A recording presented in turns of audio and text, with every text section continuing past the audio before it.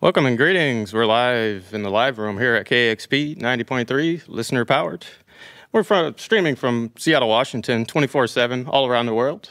Just wanted to let you guys know we have a wonderful in-studio session here with Kiefer, and I'm just going to get right into it and let Kiefer take it all away here. Cool. Thanks, Noel. Yeah, let's get rolling. This tune's called Tubesocks. This is a record from my first album. But yeah, without further ado, let's go ahead, Efa.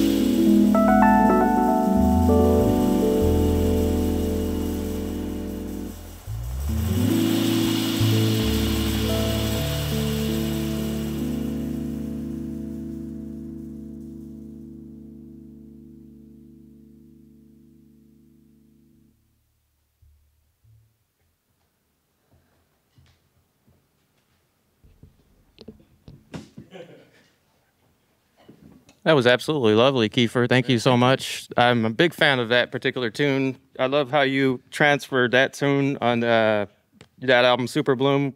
Be encouraged and encourage others. I really love the inspiring, uplifting nature of your performances and your music. And I find a lot of your music getting into my earworms on the bus and on the train and just wherever I am. I feel like those melodies are always jumping into my brain somehow. I'll let you introduce the members of your group.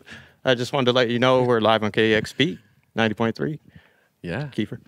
Well, to my left, well, they're both to my left, I guess, but nearest to me, this is Cam Thistle on bass. Just an amazing musician that we just started playing together about a week ago. So he's been amazing. And then on drums, who I've known for many years, this is Efajemue on drums.